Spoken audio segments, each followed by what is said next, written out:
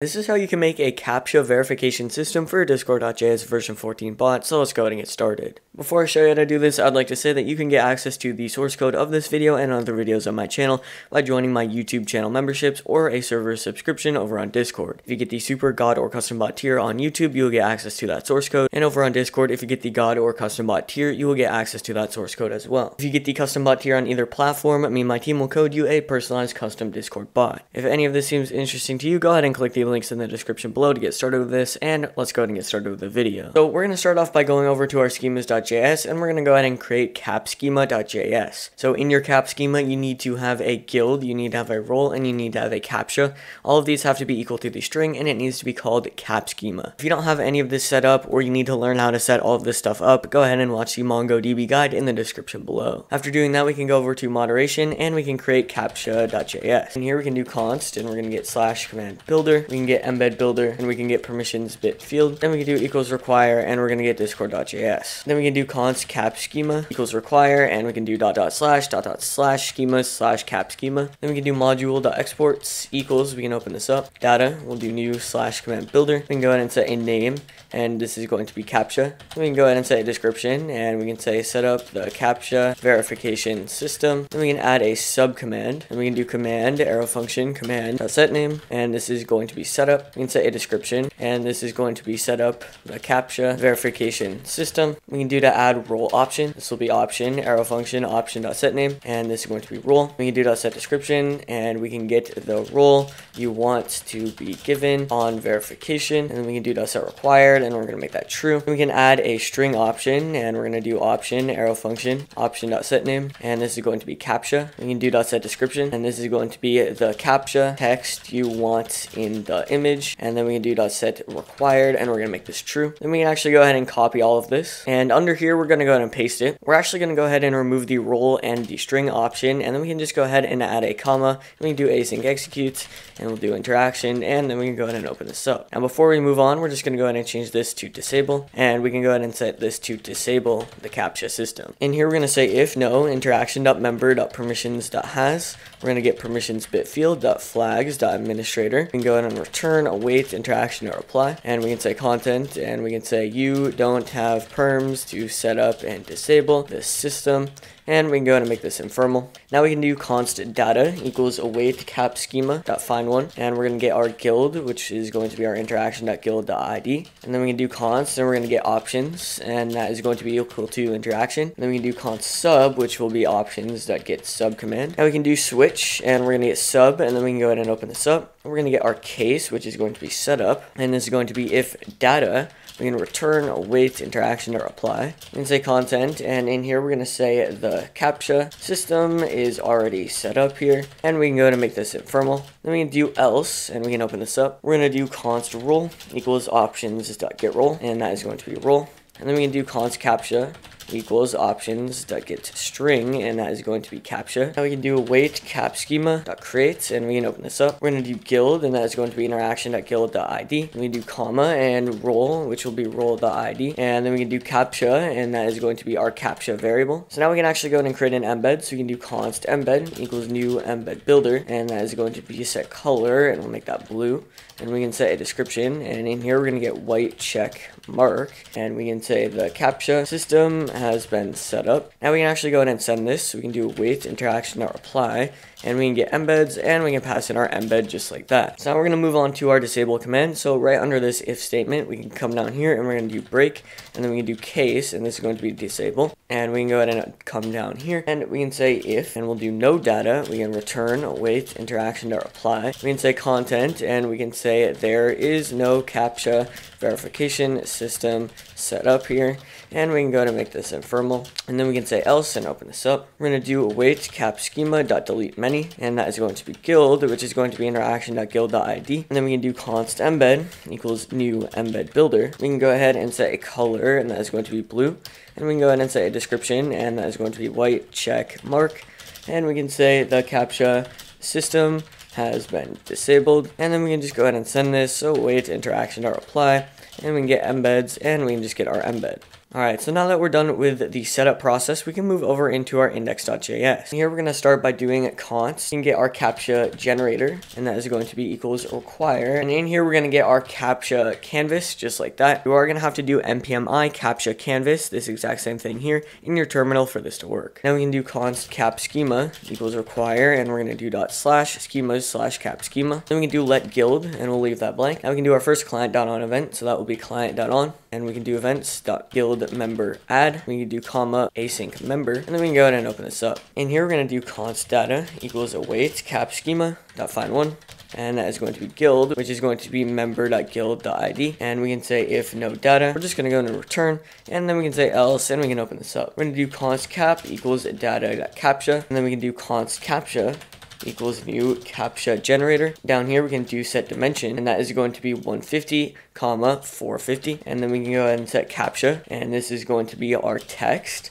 which is going to be our cap variable. We can do comma size, and that is going to be 60, and comma color, and that is going to be green or whatever color you would like it to be. We can do dot set decoy, and this is going to be opacity, and that is going to be 0.5, and then we can go ahead and set a trace, and for me I'm going to do color, and I'm just going to go ahead and make this green. Now we can do const buffer equals captcha dot generate sync. Now we can do const attachment equals new attachment builder, and in here we can pass in our buffer variable, and then we can go ahead and get a name, which is going to be captcha.png. Now we can do const embed equals new embed builder. We can go ahead and set a color, and this is going to be blue. Then we can go ahead and set an image, and for our image we're just going to go ahead and get attachment, and then we can get // and we're going to get captcha.png, and then we can go ahead and set a title, and this is going to be solve.captcha to verify in. We can get member.guild.name, then we can set a footer, and this is going to be text, and we can say use the button below to submit your CAPTCHA answer. Now we can do const cap button equals new action row builder. We can go ahead and add components, and then we can do new button builder. We can go ahead and set a custom ID, and this is going to be cap button. And we can go ahead and set a label, and this is going to be submit. Now one other thing, I'm going to go ahead and paste a caution emoji in here as well. You can do this if you'd like, but you don't have to. Now we can do dot set style, and this is going to be button style, and we can do danger. So after making this, we can actually go ahead and create a model. So we can do const cap model equals new model builder, and we can go ahead and set a title, and this is going to be submit CAPTCHA answer, and we can go ahead and set a custom ID, and this is going to be cap model. Now we can do const answer equals new text input builder, and we can go ahead and set a custom ID, and that is going to be answer, and then we can go ahead and set required to true. We can go ahead and set a label, which is going to be your CAPTCHA answer, and then we can set a placeholder, which is going to be submit what you think the CAPTCHA is. If you get it wrong, you can try again. Now we can go ahead and do const first action row equals new action row builder, and we can do dot add components, and we are just going to go ahead and pass in our answer. And now we can do cap model to add components, and that is going to be first action row. We're going to go ahead and send this message, so we can do const msg equals await member.send. We can get our embeds, and we can get our embed. We can do files, and that is going to be attachment, and then we can do comma components, and that is going to be our cap button. Now we are going to go ahead and catch an error here, so we can open this up, and we're just going to return. So if they have their DMs off, then we're just going to return and do nothing. Now that is going to be a slight problem, because if they have their DMs off, they can't verify within the server, so they will have to contact server staff to get into the server, but that's not really the developer's problem. So we can do const collector equals msg.create message component collector, and we can do collector.on. We're going to get collect, and we can do comma async I arrow function and open this up. We're going to do if I.custom ID equals, and we're going to get cap button. We can go ahead and open this up. We're going to do I.show model, and we can get our cap model. And lastly, for this client.on event, we're just going to set our guild to our member.guild. We're going to go ahead and create a new client.on event to handle this model and give them the role. So we can do client.on, and that is going to be events.interaction create. We can do comma async interaction, and we can go ahead and open this up. In here, we're going to go ahead and start off by doing if no interaction.isModel submit. We can just go ahead and return. And then we're going to say else, and we can open this up. We're going to do if no interaction.custom ID equals, and we're going to get cap model. We're just going to go ahead and return as well. And then we're going to do const data equals await cap schema.find one.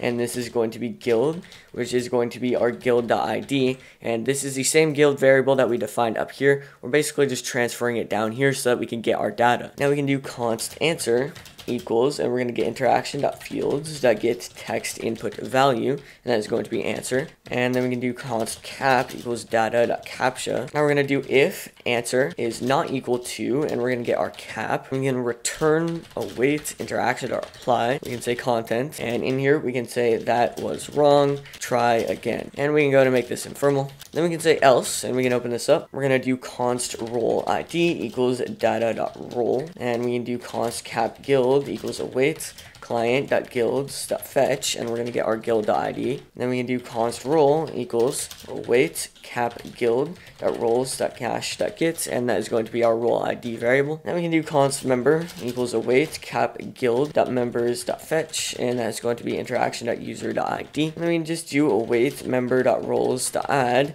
that is going to be role. And we can catch an error and open this up, and then we can go ahead and do interaction.reply.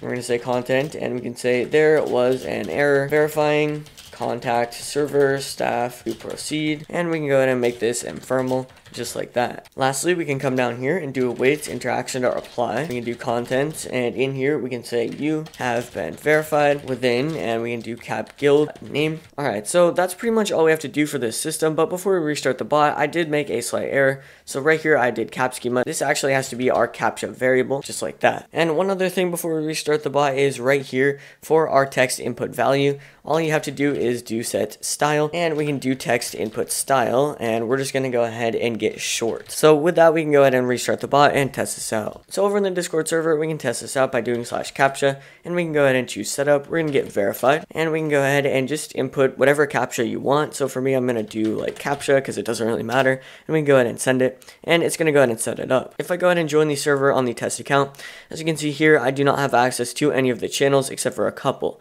I am going to get a DM from TutorialBot. As you can see here, it's going to go ahead and say solve the CAPTCHA, and this was from before, so don't worry about that. But I'm going to go ahead and look at this image, and as you can see, it's going to say CAPTCHA with a few decoys in there. So if I go ahead and click submit, I can go ahead and input what I need it to be. So for me, it's going to be CAPTCHA, but let's just say I mess it up for the first time, and I go ahead and click submit. It's going to go ahead and say that was wrong, try again, and I'm not going to get access. If I go back over here and submit again, I can do CAPTCHA. And this time if I submit, it's going to go ahead and say that I've been verified, and over here it's going to go ahead and verify me within the server. Now, so you can code a CAPTCHA verification system for your Discord.js version 14 bot. If this worked for you, feel free to leave a like and subscribe. If you need any help, go ahead and join the server in the description below, and we'll be happy to help you out. And with that, I'll see you guys in the next video.